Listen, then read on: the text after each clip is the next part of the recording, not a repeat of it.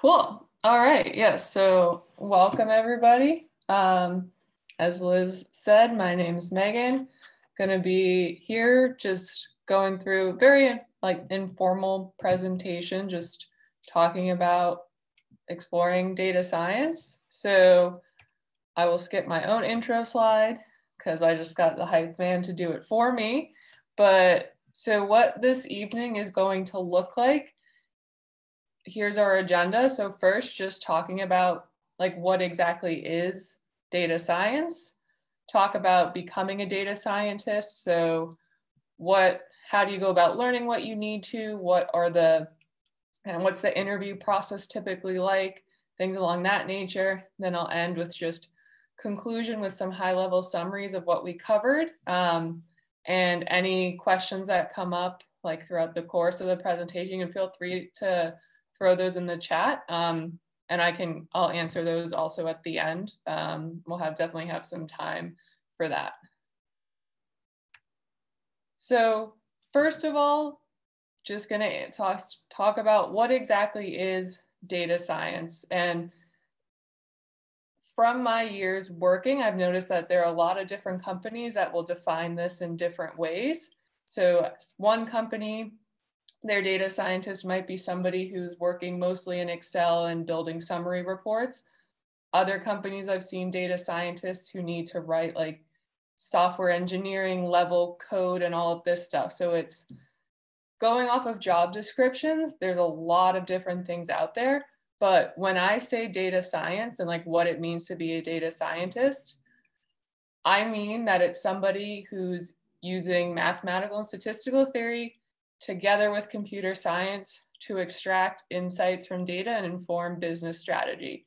So my big role is to take all of that technical background that I know and use it to help other teams do their job better. Because say, for example, a marketing team, it would be great for them to really understand the data in terms of what customers are, say, resonating with advertisements. But the people who are on the marketing team most likely can't build a model or do some sort of clustering to understand that. So at the end of the day, you're extracting those stories, that information from data, using your skills. So in terms of what a typical day as a data scientist looks like, this is modeled off of my own experience, and it's pretty universal, I'd say, just across different jobs and companies. In a typical day, I'll spend a lot of time just doing data cleaning and feature generation. So I think this is one of a really big part of data science that's overlooked.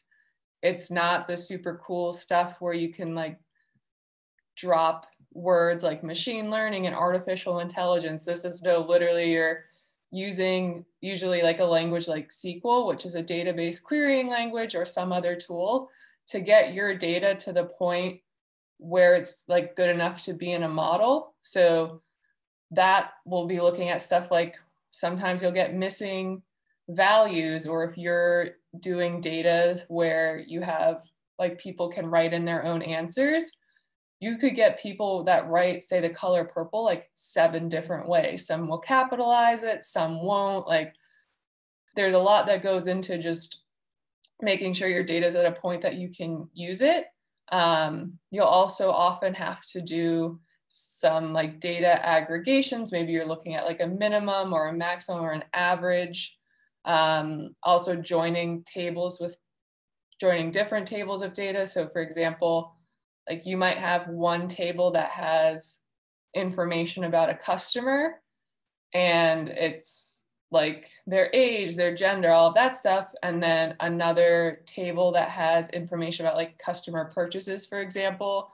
You might want to join that table about some of that demographic stuff with their purchases to learn more about it. So I would say in a typical project that this data wrangling, cleaning, whatever you want to call it, stage takes anywhere from 65 to 75% of the time that whole project's going to take up. So again, this is something you'll get better at, but it is definitely a big part of any project. And it's not just data science isn't just the super cool how you see in the movies where there's 5 screens of people just like writing code and like this model just pops stuff out.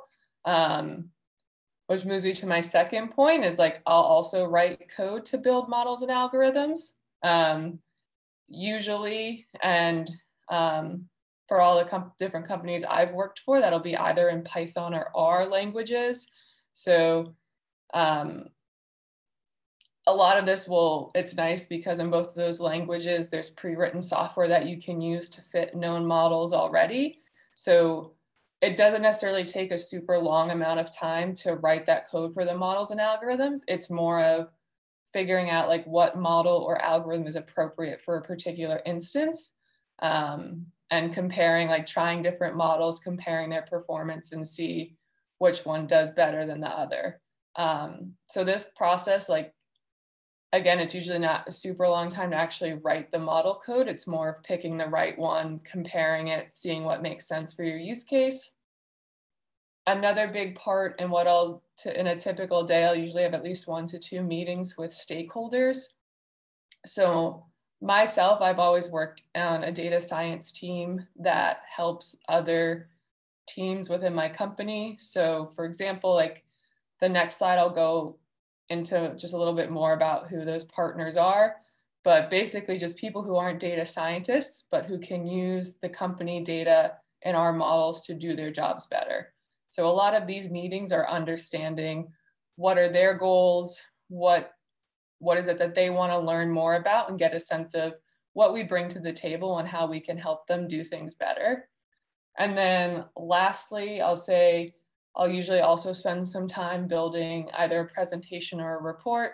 So it depends on the project. That sometimes the project's considered done if we like write code that generates a regular report, for example, that goes to some of our other teams in the office. That can just be like, for example, if you launch a new feature in a phone application and the team that launched it wants to understand who's using it, how often are they using it, that could be something where we would just look at the user interaction data, do some summary stuff, and have that like sent to them weekly.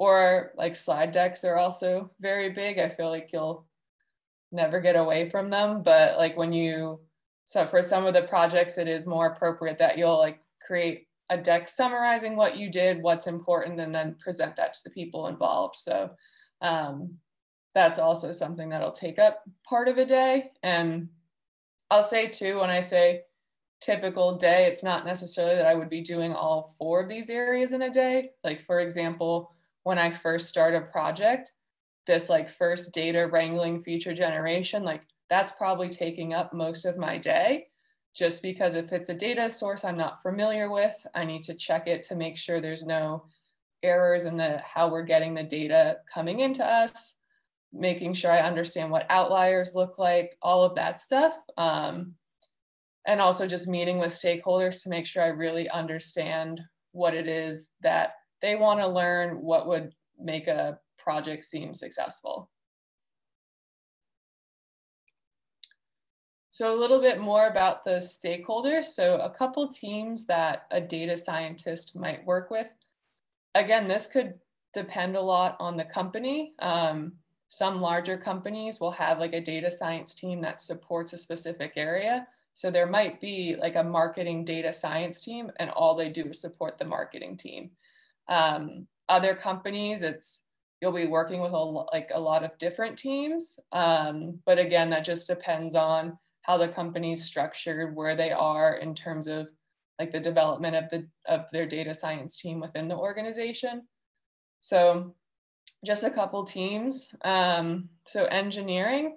So when I say engineering team, those are the people who are writing code that are usually like actually creating whatever product it is that your company does. So for example, like think of like a phone application. There'll be engineers who are called front-end engineers. They'll write the code that like makes the app look like it does and puts a picture here and a button here. And in that example, like the back-end engineers would be the ones who would say it's an app that provides you recommendations for something. They would implement whatever process does that. They'll also build the pipelines that'll like track user information as they're using the app and have that data come back to us. So engineers can do like a wide, they are touching a lot of different areas usually in a company.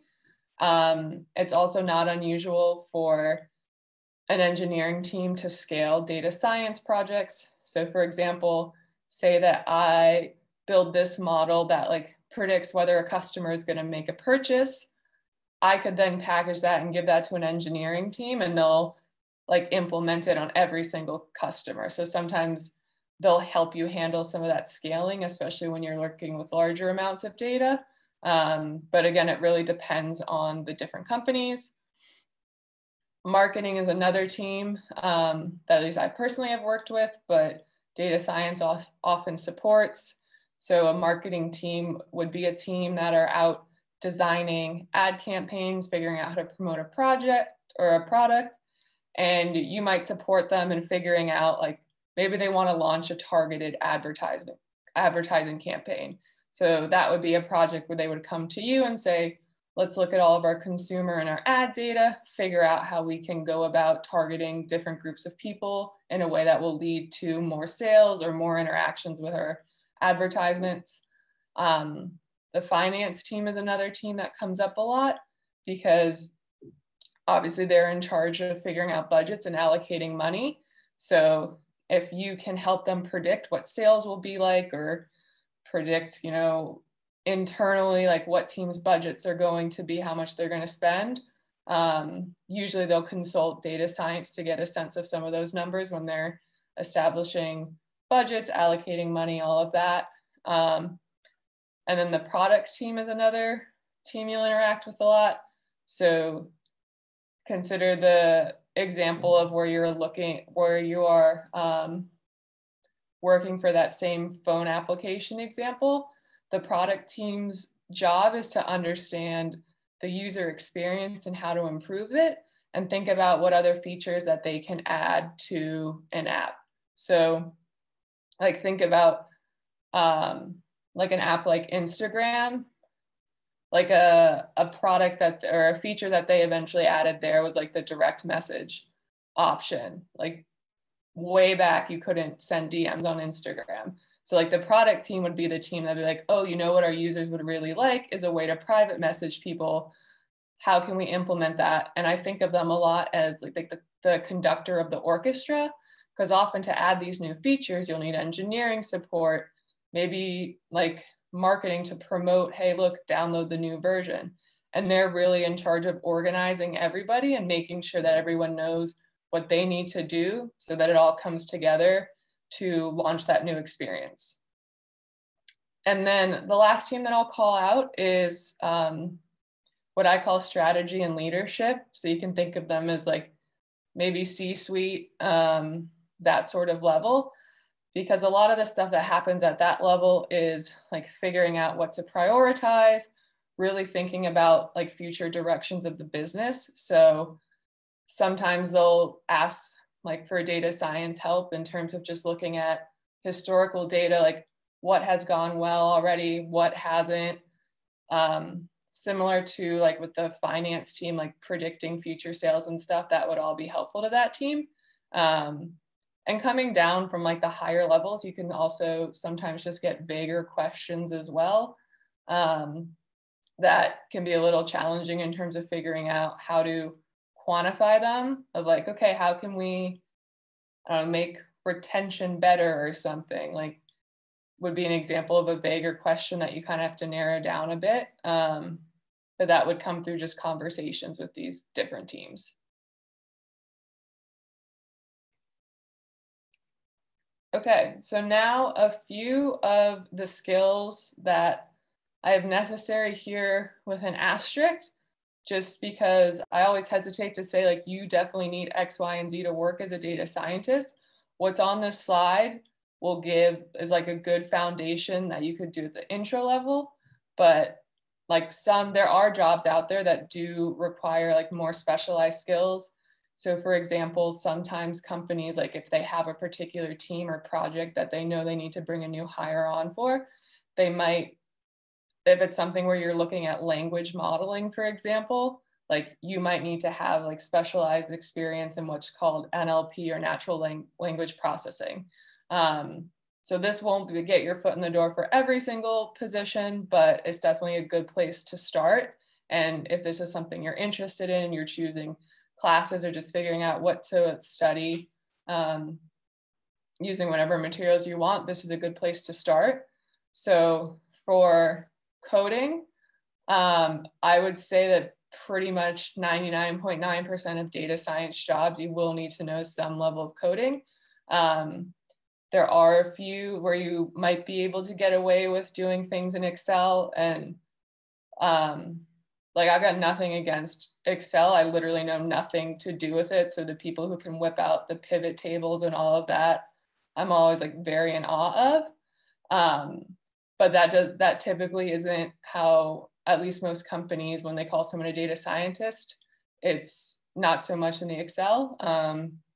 So for coding languages, SQL, or what people pronounce SQL, is a database querying language. So whenever, like, we keep all of our data in these big virtual computers that we then want to like select some of it, we'll use SQL, because you can choose like what columns you want to get. You can filter on different values. Maybe I only want like to look at customers who are men over the age of 20, for example. I could write in SQL a query that'll do that. And this is an area I found that I didn't really learn at all in school. I personally did like a Khan Academy class, and then it was kind of trial by fire when I needed it in an internship that I learned a lot. So it's definitely something that's great to get exposure to if you can. And then typically what I'll see is either Python or R are the languages that most companies will use. You might occasionally see some Java. I personally never have, but I know it's out there. And with Python and R, knowing some of like there's a few packages in there, and packages again are those that pre-written code that you can use to like fit a model or an algorithm or do different things. I would also recommend looking up like data science packages in Python to know there's a set that'll come up a lot that are pretty common for people to use in industry. On the math and stats side of things, so a few courses or like the equivalent of courses that are good to know is, first of all, just like what you would cover in an intro stats course. So that's stuff like the student t-test, you know, the one-sided, two-sided test, confidence intervals, linear regression, logistic regression, that sort of stuff. It's not something that necessarily you'll use every day, but I definitely have like, I'll still do like those sorts of tests. So it's something good to know. A probability course is great. So that would be a course where you're learning about the different types of distributions that are out there, different properties of probability. And typically for a probability course, I'd say, I'm trying to remember, it's been a few years, but I want to say I needed like a certain level of calculus and like linear algebra or something beforehand. And again, that's not to say that like you need to be taking all of the courses of like the equivalent of a math or statistics concentration. I know a lot of people I've worked with that I went to grad school with also just like learn some of this on their own or through their own research when they had to apply it. Other courses are math stats. That one is, again, is a little bit more theoretical. So one of the big things I think that's important about data science is it can be pretty easy to pick up the coding side of things and be able to fit some really complicated models. But it's also easy to tell when someone can fit those models, but don't necessarily understand what they're actually doing. So like the courses like probability and math stat, like you want to understand like when you fit a model, especially if you're going to help like give that output to somebody else and say, hey, like you should base your strategy on that. You just want to make sure you understand what's happening theoretically and all the different assumptions and stuff that are involved. So that's why these courses are here. And then a machine learning course. So that'll cover a lot of different classification models, just also different, like just a bunch of different models and algorithms that you can use. So some will predict values, some will be what's called unsupervised, where you don't actually know an outcome. So for example, if I say supervised learning, I could be predicting like how much each customer is going to spend next week. And I'll find that out next week. I'll know. Versus with an unsupervised learning situation, there's no labels that we're trying to predict. So what that typically looks like is you're trying to like, that's basically almost all like clustering techniques, if you've heard of clustering, where it's looking at combining groups of really similar observations. So a machine learning course will teach you all the different models and ways that you can accomplish those two tasks. And then lastly, I'll end with communication here. I'll say that this is something that gets overlooked so much because people, especially in data science, I think can tend to get caught up in like learning the latest, coolest coding technique or the coolest model. Like when companies talk about their data science, they always talk about being cutting edge and all of that and innovative. But communication is so important when it comes to project management. So what I mean by that is like that process of working with your stakeholders. Like for example, I can't go into a meeting and say, okay, I fit this random forest model and optimize this loss function, like using this particular algorithm and start throwing jargon, because like eyes are going to glaze over, they're not going to care.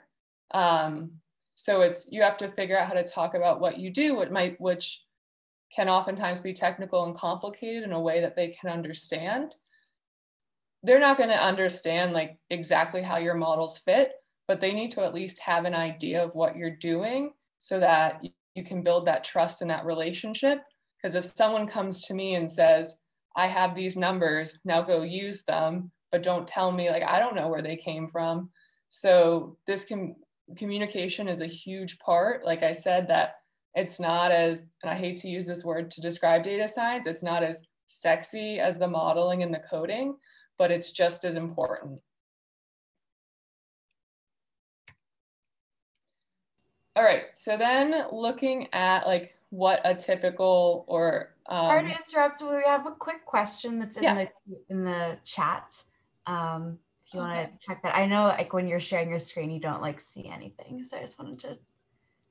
Yes, I will look at that now because actually. I asked that question. You can also respond to it in the end if you prefer that. Okay, no, we can do it now.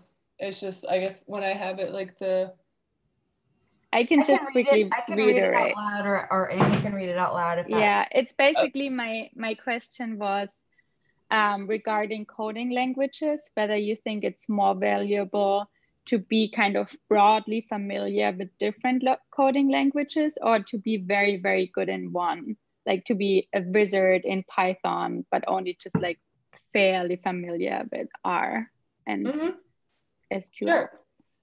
Yeah, so I'd say like SQL is definitely like something that you need to be very familiar with. I was trying to think when I was making this of like you can know Python or you can know R.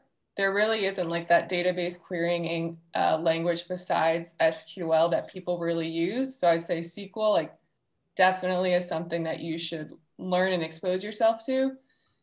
For the Python versus R, so with this, that'll I'll say that I personally think if you know one of these really well, it's not as hard to pick up the other. So like, for example, I learned R, that's what our undergrad taught in the stats courses. So that's what I learned first.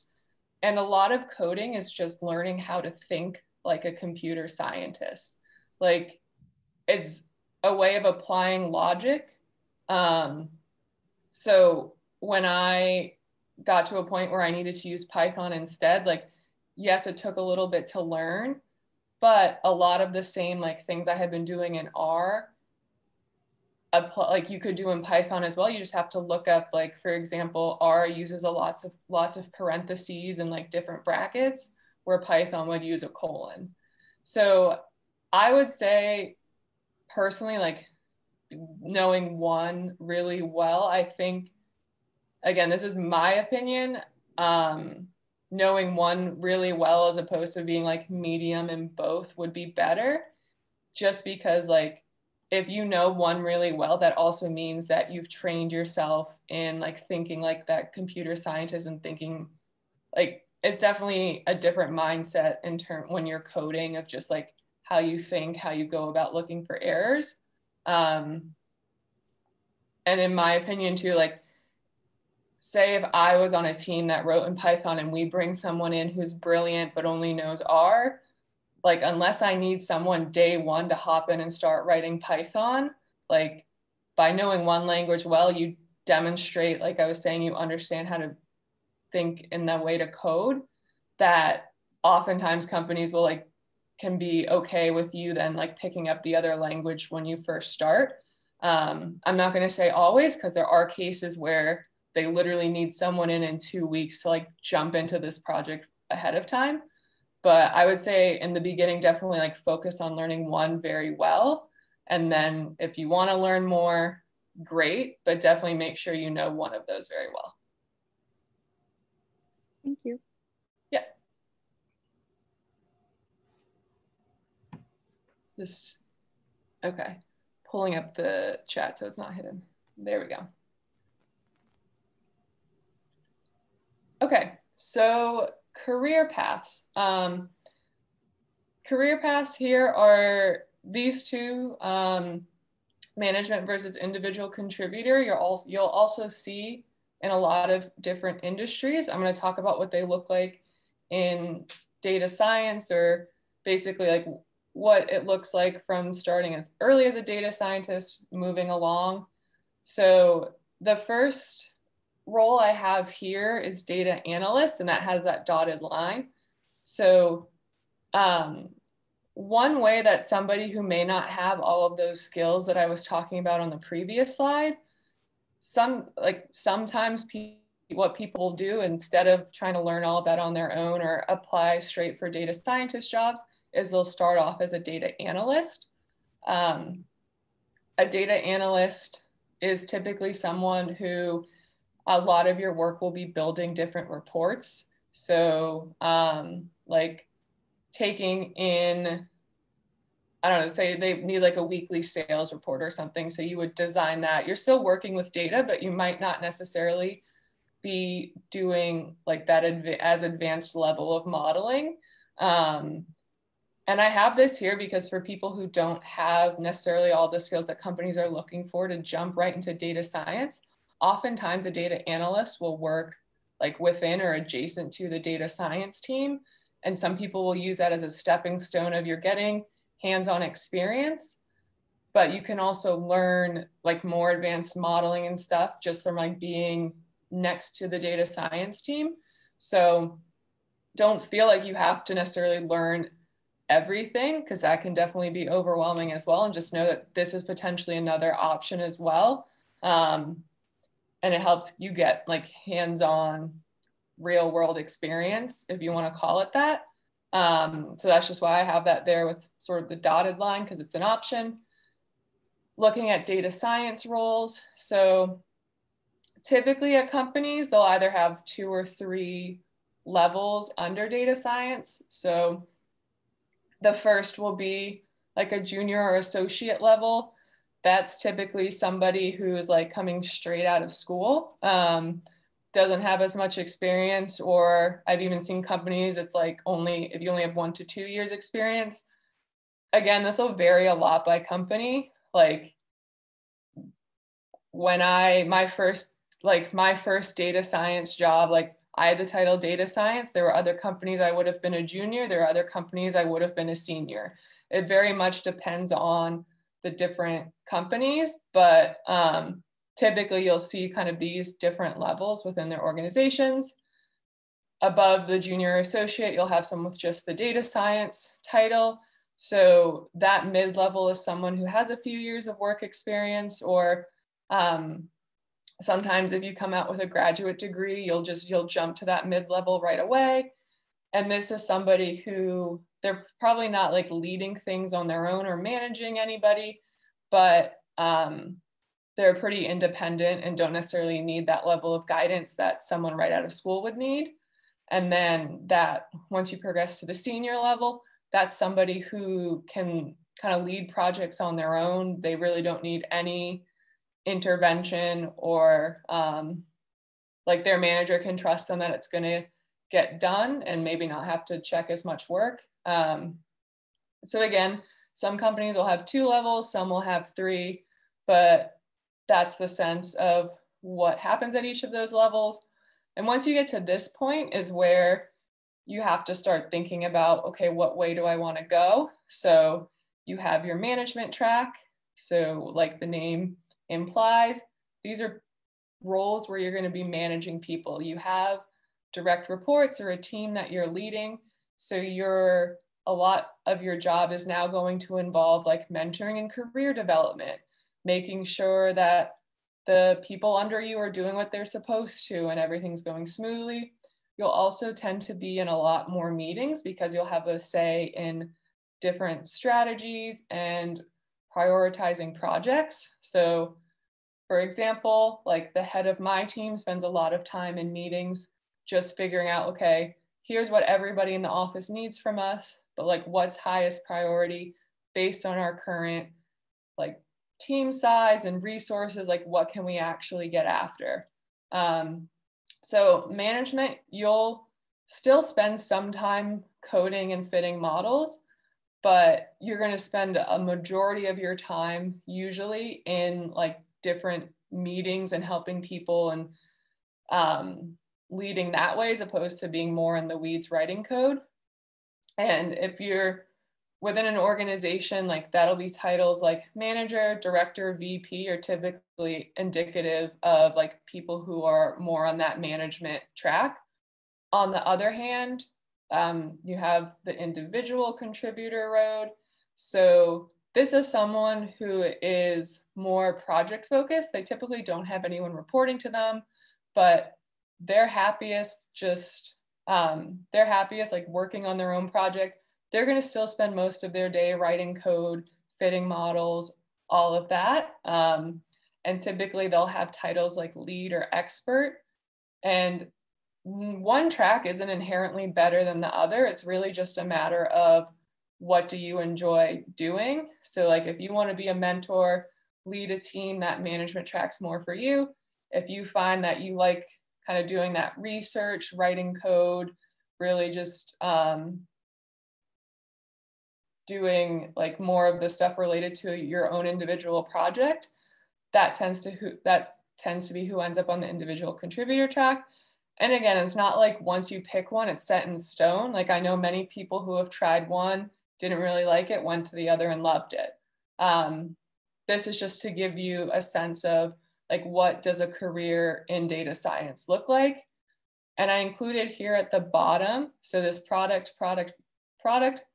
marketing and engineering as sort of like adjacent options. So I know people who have started in data science and then transitioned into like product or project management, because remember I said earlier, the product team is really the conductor who's coordinating all of these different, often technical teams, and that type of work really appealed to them. So a lot of people too will move into like, if you love coding, some data scientists will transition to being just like pure software engineers. It's where they're writing code most of the day and not really and not doing any of the modeling or anything like that anymore. So again, this is just an example of what a path might look like. And I will say, like, data science is still a relatively new career. So this could also change a lot in the next 5 years as technology changes.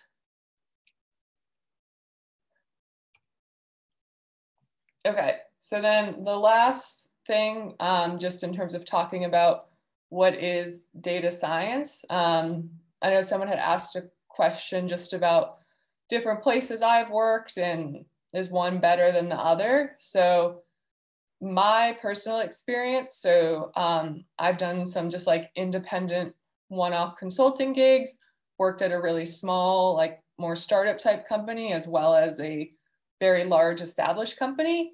And there are a lot of people will often ask, like, is it better to work at one versus the other? And like everything, there's pros and cons and trade-offs. So I'll just talk a little bit more about, like, in detail what those are. So the startup path, a lot of the pros with that is, I say here, you get to wear many hats, and there tends to be an opportunity for quick advancement. So what I mean by that is, say maybe you're hired as a data scientist at a startup, but there's only like 12 to 15 people at the whole company. Sometimes things are going to come up that aren't data science related, but somebody needs to do. So even though you might want to build models, they might need somebody to help build out a database, and you might have to just jump in on that to help out with that. So you can learn a lot, but that can often be like you're just kind of thrown into the deep end because it's a new company, you're trying to get things off the ground. So again, you can learn a lot, but I'll talk about some of the cons of that in the next section, but that's what I just mean by the wear many hats. And then the opportunity for quick advancement. So if you're one of the first employees at a startup, oftentimes you can just like, okay, maybe I've been a data scientist here for a year. They don't necessarily have as much structure in terms of like what different levels mean. And you can just like become a senior data scientist because you asked, or you've been there the longest, so then you become like the manager when other people come on or something. So that's what I mean by quick advancement, because you're learning all those different skills as well. You can make your case, and if there's not other people to compare you to, it can sometimes be easy to just get like some of those title changes. And then it can also be easy to make a major impact. So what I mean by that is that if it's a very new company, they might not even have a marketing plan. So you can do all that data science work to figure out, okay, here's how we're going to do a targeted marketing approach. There's a lot of projects that are going to be a blank slate for you, and you can be able to see the impact that your work has, like in a big way, pretty easily. On the con side of the startup, so especially in the early stages, but it's definitely less stable. So personally, my first job where I was in a startup environment, I think it was 5 or 6 months, and then started to go under and they laid a bunch of us off. So that's not unusual. Startups are usually constantly raising money for funding. So that's just something to keep in mind. There can also be a lack of structure at times. So usually in the beginning of a startup, you're just constantly working to kind of keep your head above water,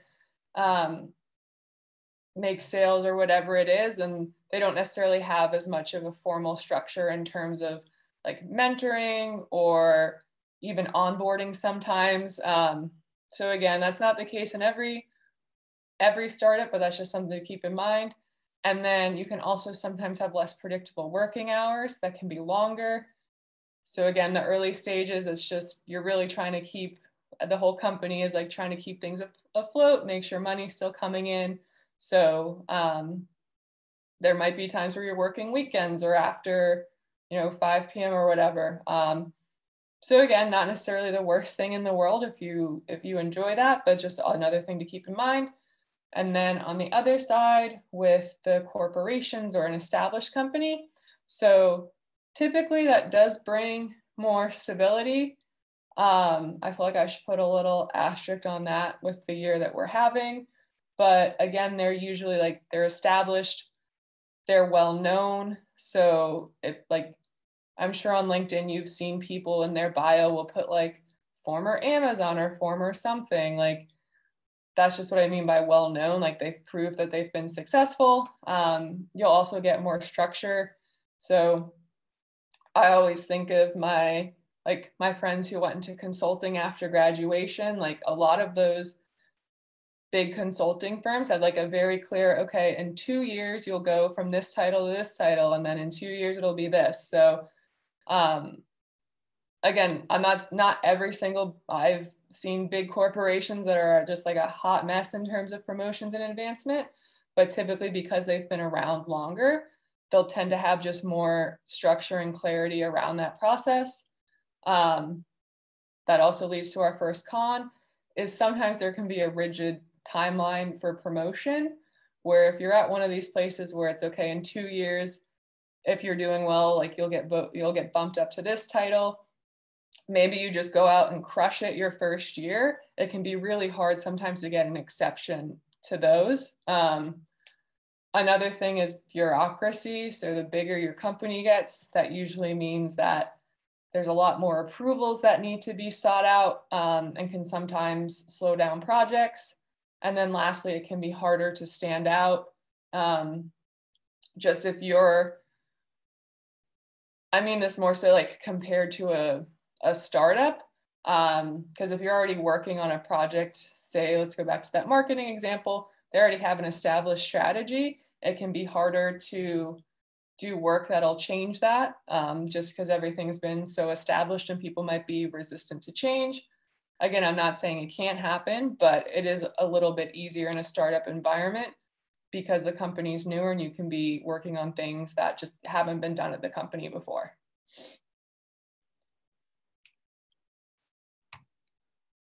Okay, so that covered like a very somewhat in detail about what is data science, what do the careers look like, what skills do you need?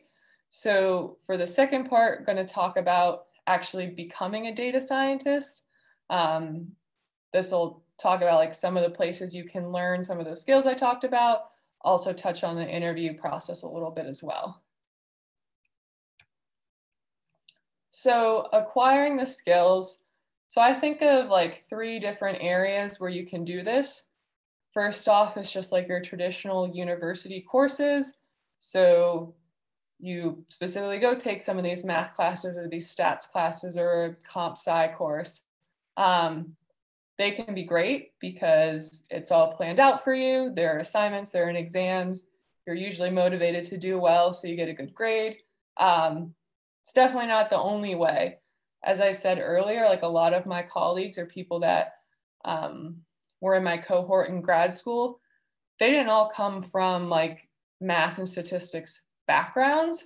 I think we had like someone who studied in like environmental science. Like there's a lot of different ways you can get this knowledge too. One way some people will do is they'll take a data science boot camp. So I personally haven't taken a boot camp and I'm not super familiar with them. What I will say that is if you're going to enroll in a boot camp that it's telling you you can learn every single thing that I had on that previous slide in 6 weeks, that's probably not going to happen. So just really, again, I wish I had more knowledge of and experience of boot camps to share, but just like be aware, because I do suspect that some of these might be like, they'll teach you all, like I was saying before, like you'll be able to code all of these models and algorithms, but probably don't get into as much detail on like the math and theory underneath it about why it works and what it's actually doing. So again, like it can be a good source, but if you're thinking about that route, I'd say definitely like try to reach out to people who you can see on LinkedIn have done it, or even recruiters can be a great source because they'll like, if you know anybody who works as a recruiter, they'll know like, okay, this company, like if they see a boot camp, like what do they think about that? Or is there a certain one that they value more than another? And then the last way is self-instruction. So I say self-instruction here, I just mean that you go and you get a book on a particular topic and read through it, or honestly, there are so many great like online tutorials now that you can learn a lot of the stuff that like was in that skills slide just online by going through different either YouTube videos or things like that. So again, like the self-instruction is a great way. I've definitely learned things I didn't learn in school by just reading articles and blogs. And it can be a great method, usually cheaper than the university or the boot camp as well. So that's something to keep in mind. And I just wanted to highlight a couple resources too that I recommend. So the first book, Build a Career in Data Science. So that actually just came out this year, but it gives you a really good like overview on like more in depth of a lot of the stuff that I've covered tonight. You'll also, it also talks about like the different companies more in depth, like career progression, all of that stuff. And it's the first book I've ever seen that covered. I like wish it was out 5 or so years ago. It would have been very helpful to read. And then for more of like a math and stat books, these two yellow books are like my favorite books ever. And if anyone asks, oh, I want to learn more about statistics and machine learning, where should I start? So I'll say that the one on the left, the Introduction to Statistical Learning, that's a great book that will give you like a very high level introduction to a lot of popular machine learning models and the math behind them.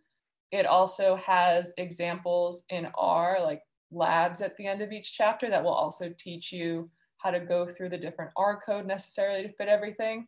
That's a book that like you could I'd say you could definitely read. Like, I'm trying to think, they might mention a little bit of calculus, but even if you don't necessarily have like a super rigorous background in math, like that's a potential place to start. The other book here, Elements of Statistical Learning. So it covers what's in the first book, but this goes like really, really into the detail of the math. So I always recommend the introduction first. If you feel good about that, you want to learn more, go on to the second one, because that's something that's definitely like a lot more in depth. And if you're not as comfortable in math, the second one can get very overwhelming very quickly. It got overwhelming at times when we were using it in grad school. So just know like it's not impossible, but definitely like at a different level. And then I just threw up Khan Academy and Coursera because a lot of these sites will also have like, for example, Khan Academy, like that's how I learned like the different ways to use SQL. So these also have a lot of courses out there that can be like an introduction to Python or something. And I really like the video learning personally, just because you can pause, rewind, like slow stuff down. So these are some resources that I always recommend. But too, you can also like, there's so many blogs out there about the best data science books and all of that. Like there's definitely stuff I don't have on here as well that would be helpful. Okay, so then really quickly, let's talk about the interview process. So I haven't interviewed in a while, but from when I've interviewed for both my positions over the past few years, the interview process tends to follow like this structure or something very similar. So usually you'll start with a phone screen. Sometimes that is with someone in HR who knows nothing about data science, and they'll hit you with the usual, okay, why do you want to work for this company? What's this position? Tell me about this experience on your resume. You'll also usually have a phone screen with someone who is on the data science side. They might be your first one. You might not have one with HR at all. I've had it both ways.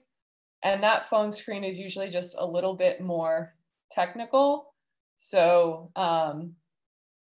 if I talk about fitting a certain type of model on my resume, they might say like, can you explain that model to someone who's not technical, just to test like okay, do you actually know the things that you're talking about on your resume?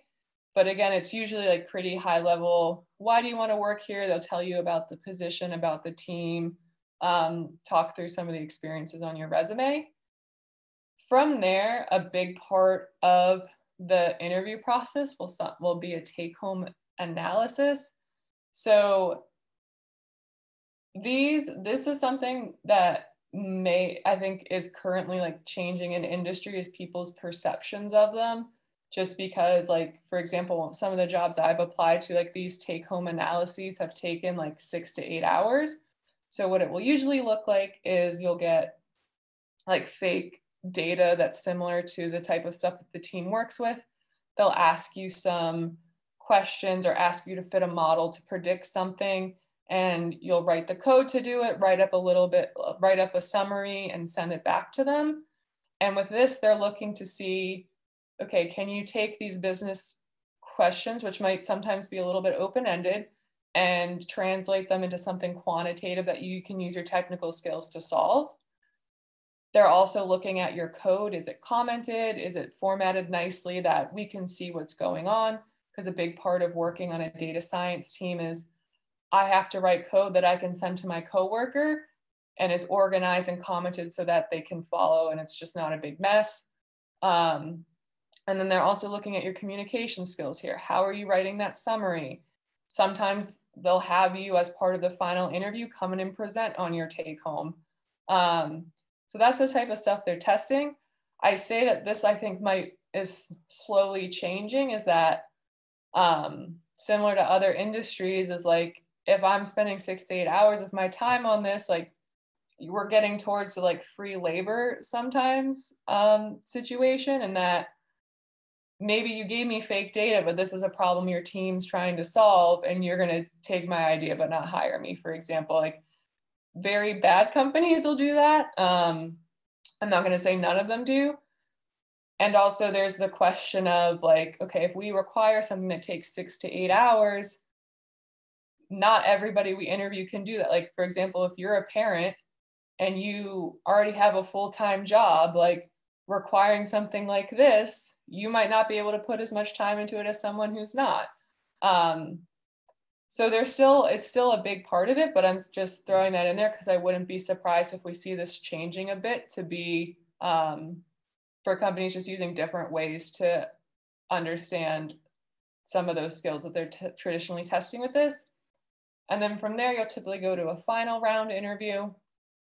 In the before times, that was usually an on-site, but you'll meet most of the people on the team you're working with, the hiring, like all of those people you'll have one-on-one conversations with. Sometimes you'll get more technical questions then. So like, I've been asked, can you on the whiteboard, like, write out the code for how you would do this algorithm, for example. Not every company will do that. Sometimes the take home is the extent of the technical questions, but the final round is just you're meeting more people, really getting a sense of what it would be like to work there, have an opportunity to ask questions of them. So that's what a typical interview process looks like. Again, I've also only interviewed for like mid-level and senior level positions. So when you kind of get to the management or leadership level, this will probably look different, but this is the general structure of it. So then the last thing before get to the conclusion with some summary points and take some more of your questions, just some general advice. So I do get a lot of students and people who reach out to me who are interested in data science, and when I was making this, just thought about like, what are some of the things that I keep like saying to them over and over typically. So the first, and this, as you all probably know, is like also applies to just your professional life and career in general, but really invest time in building relationships. So like about once a week, I'll get an email or a LinkedIn message from a student that will literally just say, hi, I saw you work here in data science. I'm interested. Do you have internships? And like something like that is, especially I feel like in data science, is a lot of people who have data science on their profiles like get those types of messages every day. The ones that stand out are the students who like take the time to like learn a little bit more about you, or like if you have, for example, like a blog post, they'll read it and comment on it. So really invest that time to just make yourself stand out.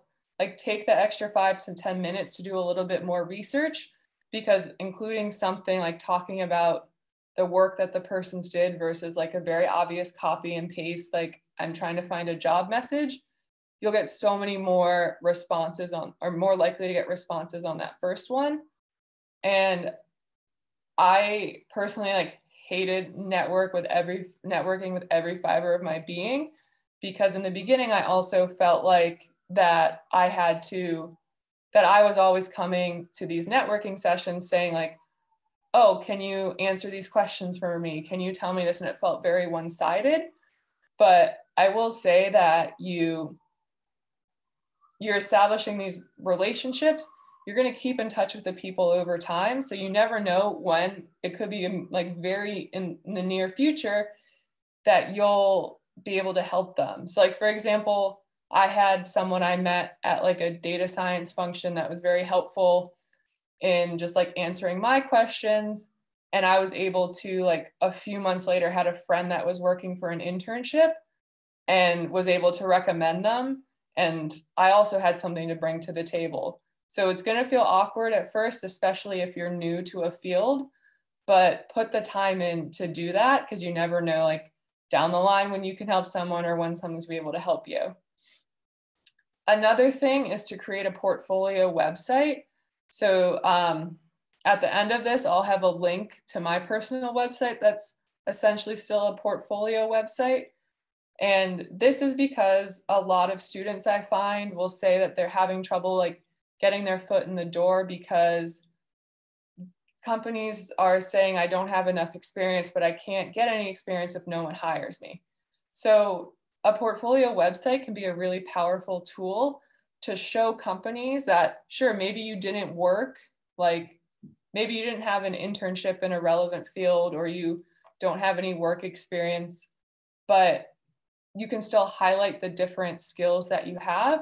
So say you take a stats course and you have a project at the end of the semester that it's take this data and make a presentation on it. Like that's an example of something that you would then put on your portfolio website to say, hey, look, here's the code I wrote, here's that interesting story that I found in the data, and here's how I found it. And it's presented in like a very nice professional looking way. There are a bunch of free tools out there that you can do, like drag and drop websites. That's personally what I do. I will say this is also great for when I was interviewing for my first positions, and usually all that I had to talk about was the different projects I had worked on in school. And when I would send like a follow-up, oh, thank you for meeting me, if they were particularly interested in a project, you could just send the link to that from your website. And it's just like a nice little way to like highlight yourself again after the fact. So always recommend that students put this together, because it can also be a great way to, like, I had projects on here that I had done like a year or two before I interviewed. So it was great when I was setting this up to also get a refresher of some stuff I'd done in the past. And then lastly, I'll say, don't forget the non-technical skills. Like I said before, people get caught up in learning all the different state-of-the-art models and coding techniques, but at the end of the day, you still need to be able to talk about what you do, the value you bring to the table, and be able to share that with people who don't have that same technical background as well. You need to establish that relationship with them. So again, like definitely just don't sleep on those. And with that, I'll just go to a quick conclusion. So a few points that I just wanted to reiterate. One, data science, it's a blend of math and statistics, coding, as well as those communication skills. So kind of your foot in a few different camps.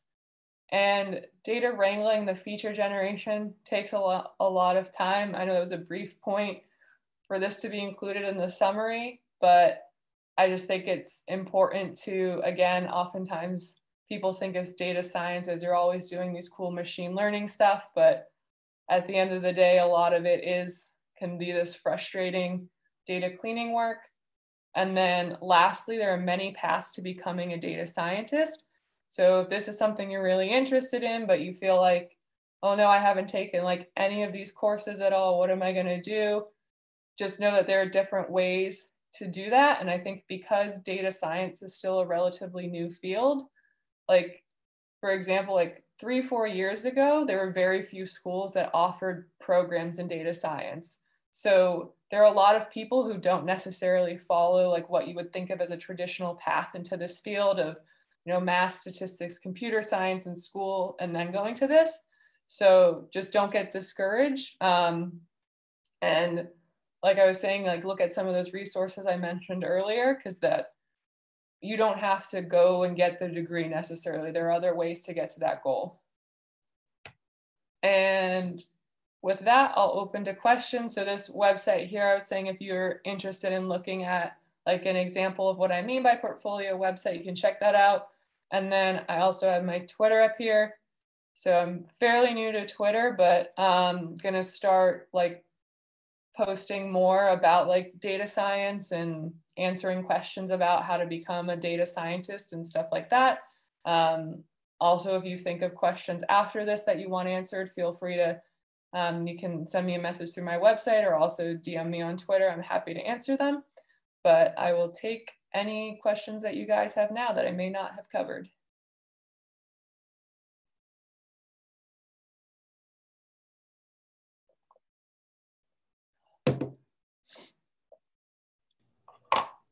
I have a quick question.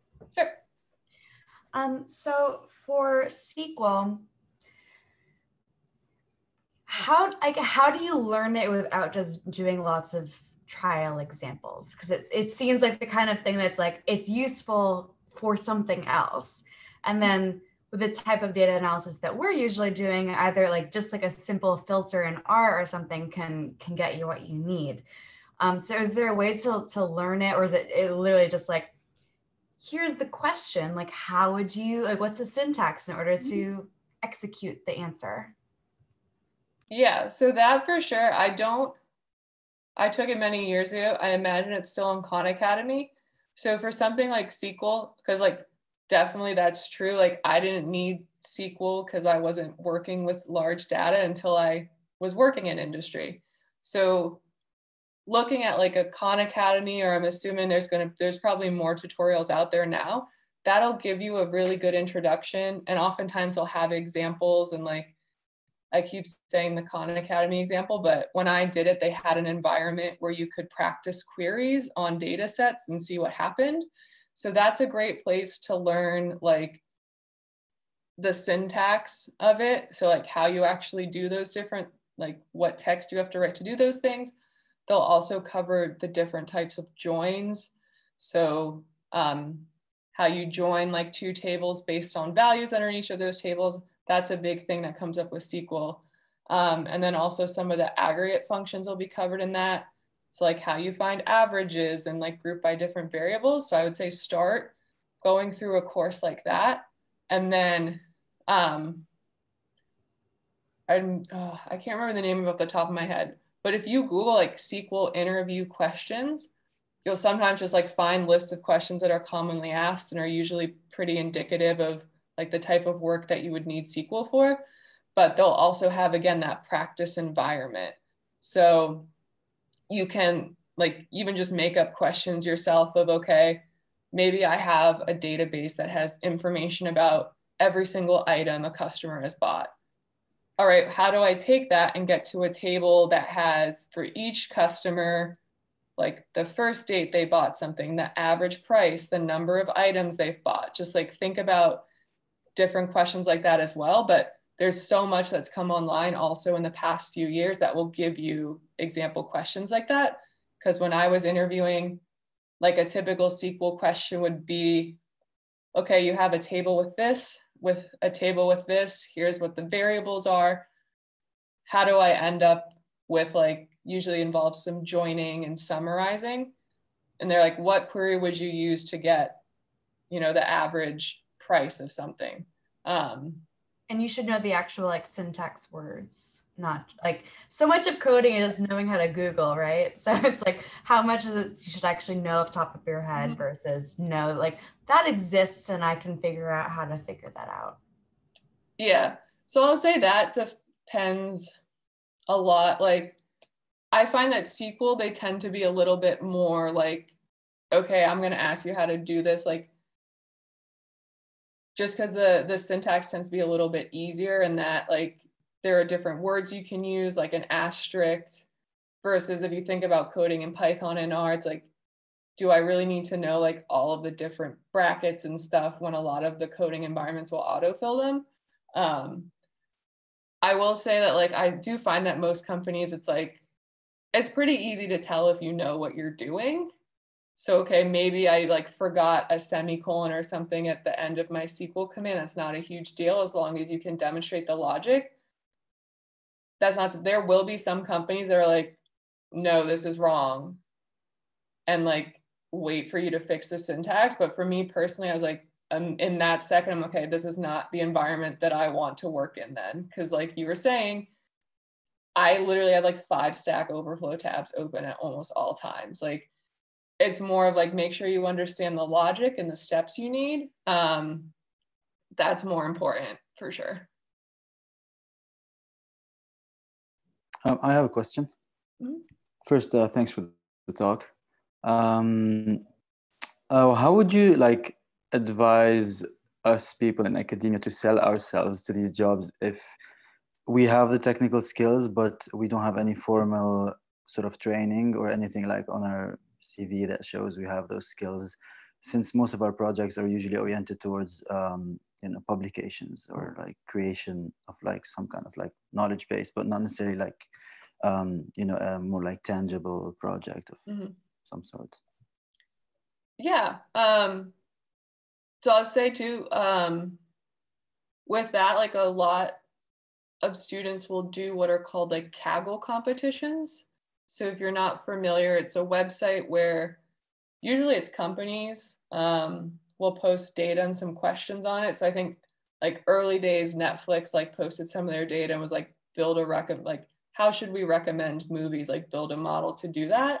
So those are like competitions where you can like measure your performance against other people.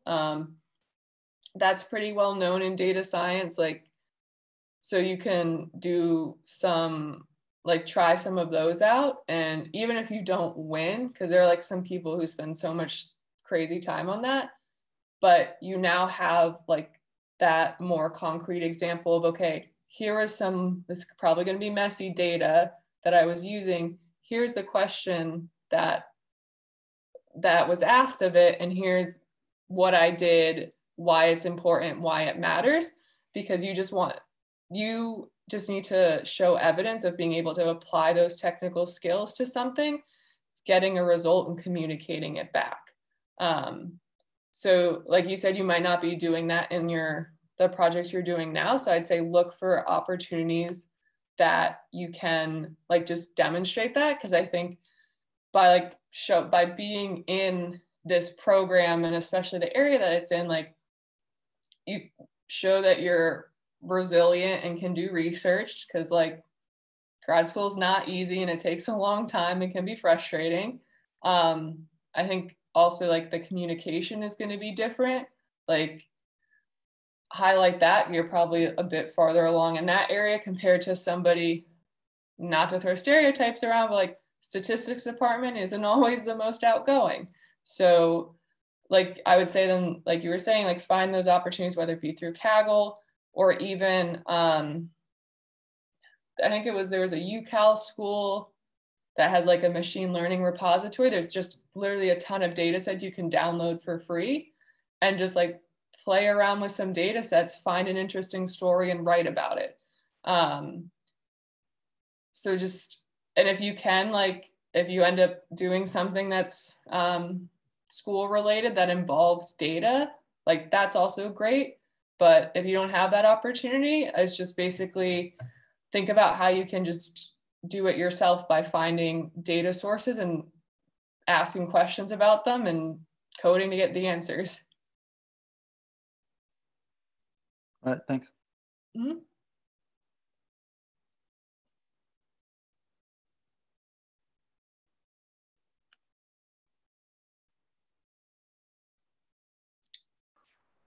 I had a question about like how, I guess at larger companies you might be, oh yeah, sorry, forgot to say thanks so much for like sharing your experiences. It was super helpful.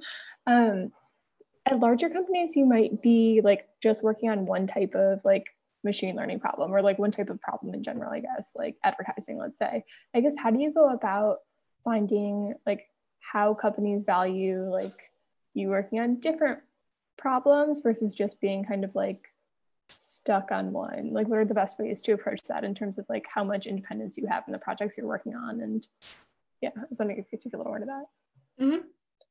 Yeah, so I'd say a lot of that will come out of like asking about in the interview process. So like asking, even like, this is something I would usually ask early on is like, okay, what does a typical day look like for someone on this team? What are the teams outside of data scientists that you're working, out of data science that you're working closely with? If the answer is only one team or none, that's probably more indicative of, okay, you're going to be a bit more siloed into this like niche area. Is one thing to keep in mind. I'm trying to think of other questions I'll ask too, is like, that's definitely the biggest one. Also, like when you're interviewing, you should be talking to your potential future manager. If your future manager doesn't interview, that's a red flag. But I would also always ask about like their managing style. Like, for example, the roles I've had managers who it's like, they like to give people a little bit of freedom, and that they're not going to say, okay, you need to fit this model in this way and like be very prescriptive. So I think asking questions, not only the manager, but also the other people on the team, right? Because they'll probably be like, the manager might think they manage one way, but in reality it's not. So you just want like get that diversity of opinions. And two, just from asking them questions about like what they're currently working on. So I'll usually try to ask to explain like obviously what they're allowed to say publicly or in an interview, like what sort of thing you're working on, and also like what's the favorite project or biggest accomplishment they've had on the team so far. Because then you'll get a sense of like what different areas they work in, and if it seems to be only one area, that can give you a sense of that as well. And then do you feel like it's, I guess, is it advantageous to work on a team that has more flexibility with projects, or do you think it's okay to be kind of like siloed if you are? I mean, I guess at larger companies it probably might happen that way just because of the structure, but do you think there is is it advantageous to work on teams that might have more flexibility in problems you solve? I think a lot of it honestly really depends on what you like to do. So if you work in more of like that siloed area, it's more likely you're going to get you're going to get a lot of knowledge in that one area.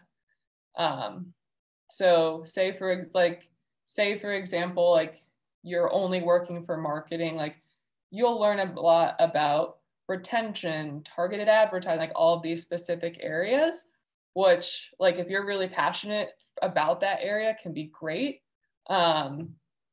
Even if you're not, like you're still going to learn stuff about applying statistics in industry and working with people who aren't data science, like you're still going to learn a lot.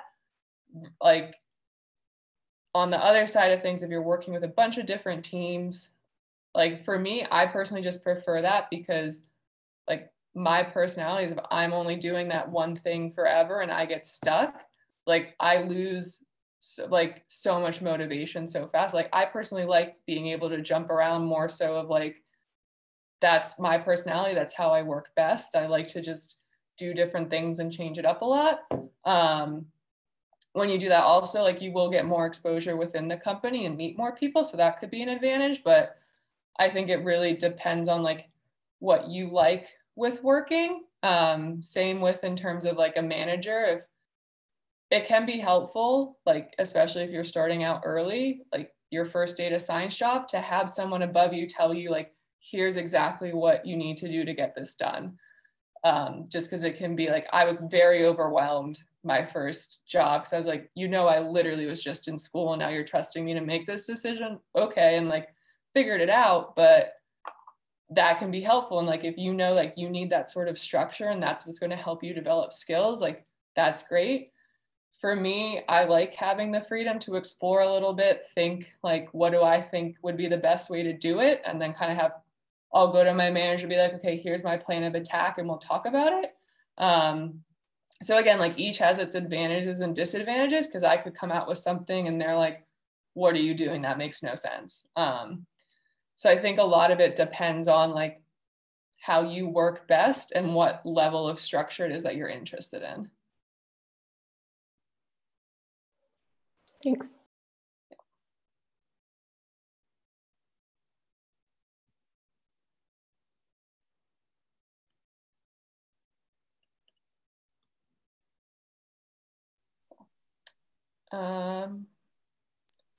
Okay, so if there's not any other questions, I can't tell if you're talking, Liz, or is your mouth just moving?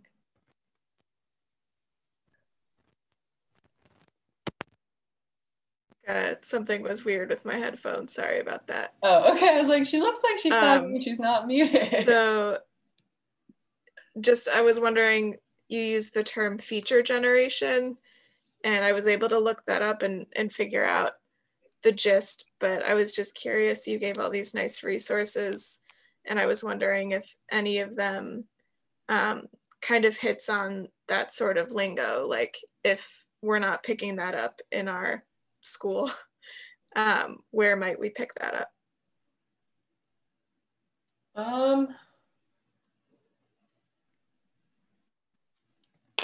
That I'm not sure, because I'll say like a term like feature generation, like that should be used in some of those books that I mentioned, and they'll probably define them.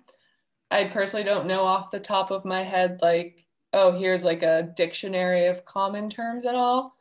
But like a lot of these introduction to data science, like articles or books will define them. I think it's more of just like, they'll come up like as you need to know them when you're learning about a specific area.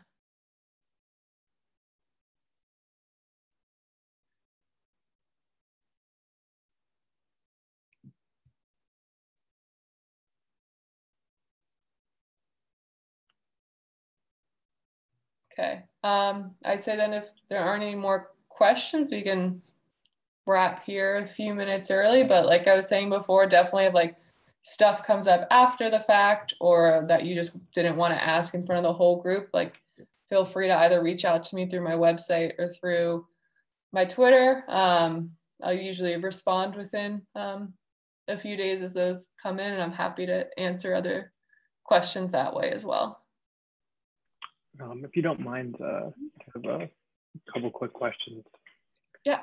First off, thanks so much for giving us this info session. I think we'll all find it really helpful as we're considering next steps for our own careers. I'm wondering if there's anything that you found surprising about jumping into a career in data science that you wouldn't have expected, even going through your various academic programs.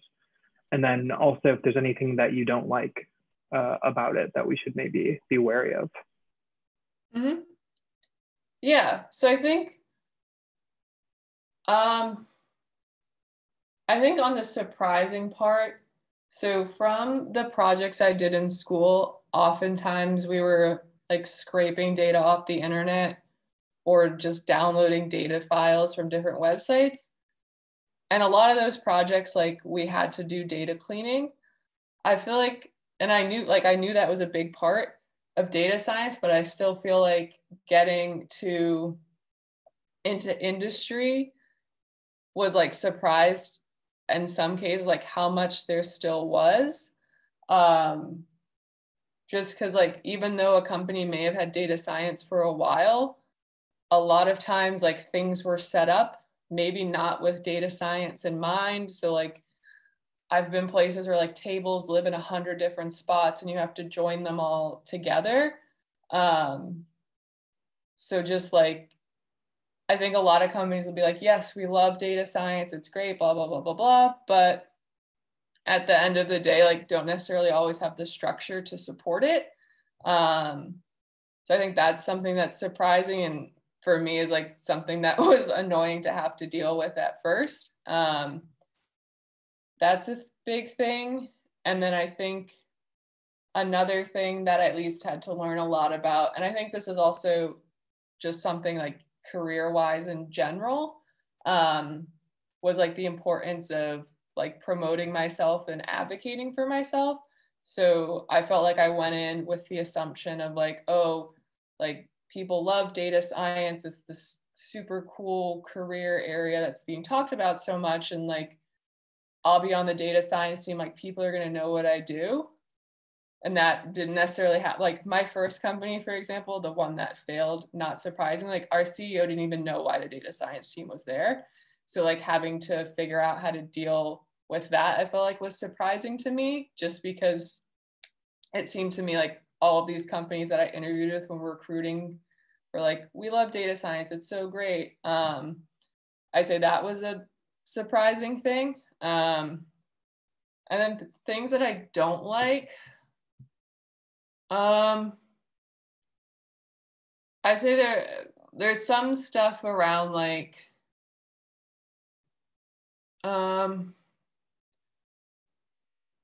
some of the processes can feel a bit tedious at times. So like, for example, when I'm writing code that I'm working on with the rest of my team, like we have a very like set rules about like, here's how you document it, here's how you comment your code, here's where like you need to write a summary that goes here, and here. And that can just feel like a lot at times, even though like it's there so that we can work really, like we can work better together. But like some of that part, I just want to be like, I just spent all this time writing this code and now I just want to move on to the next thing. And you sometimes have to slog through that documentation stuff a little bit, but a lot of it I feel like is just like the necessary evil of things. So I haven't come across anything yet that I'm like, wow, I really chose the wrong career. Like I do at the end of the day, like enjoy what I'm doing, but like with any job, you'll have some of those areas where it's not the most exciting stuff.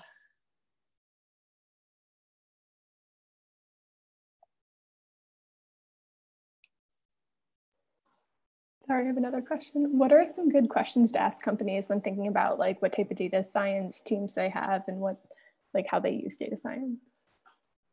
Mm-hmm. Yeah, so with that, I think it's like a good sign if you are meeting with people who aren't only data scientists. So sometimes like even before you get to asking questions can be a good sign of like, if I go in and I interview with an engineering lead and a product lead and the data science team, like that tells me that they're invested, because these are people who want to meet you and evaluate you as a potential employee. I would, like, if you end up like talking with HR, like ask HR, like, oh, what do you see the role of data science as? Like, what teams do they help out most? Like, because if they can't even answer those basic questions, that's probably telling you that either, well, one, maybe you got someone in HR who's like, it's their first day, I don't know. But like asking people who aren't on the data science team, like, how do you interact with them? How do they help you do your job better? And then when you're meeting with actual people on the team, ask for examples of like, can you give me an example of when like you helped like another team like achieve a goal or something? Try to get them to talk about projects where it's not just within data science, that there's other people there. And if like the ideal answer would be like, oh, well, we helped the marketing team figure out how to group customers and target ads better. And we saw an X% increase in people clicking on ads, for example. Like that to me is like, that shows, okay, you're really invested in working with those other teams, versus if you just get like a really vague example with not a lot of detail, like that's probably, maybe they don't actually like work with other people as much and have that investment from other teams.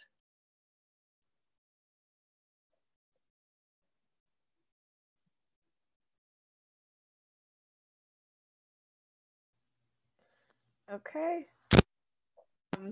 So that seems like as good a place as any to leave it. Thank you so much, Megan. And yeah, like she said, you have ways to be in touch if things come up.